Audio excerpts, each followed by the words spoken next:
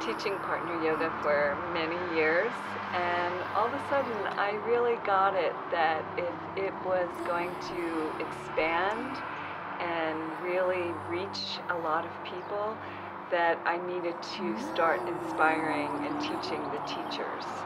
For me personally, it is the most gratifying to teach teachers. I feel like they show up with the most enthusiasm and commitment and joy and devotion, and so that I don't have to encourage them to be present, that they just show up so fully. And so it's really inspiring for me, and it's nourishing to me, and to see them take the work and really make it theirs. Well, one of the teachers that came last year is a NASA engineer that teaches yoga part-time. So she's teaching it to NASA scientists, calling it Creative Connections. There's been dancers, body workers, midwives, relationship counselors. They just really claim it, and that the work can be so creative, and it can draw from so many different places and be taught in so many different environments.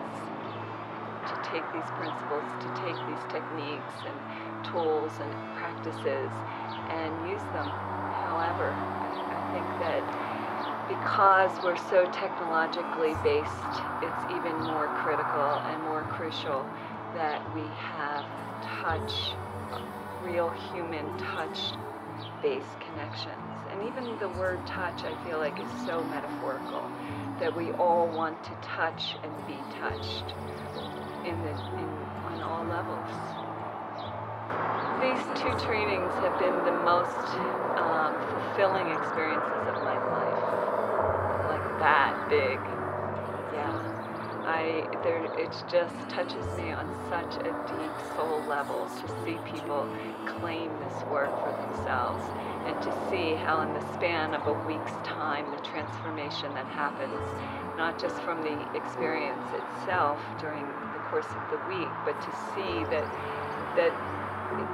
it seems that they really connect with themselves in such a deep, authentic way that will be with them forever.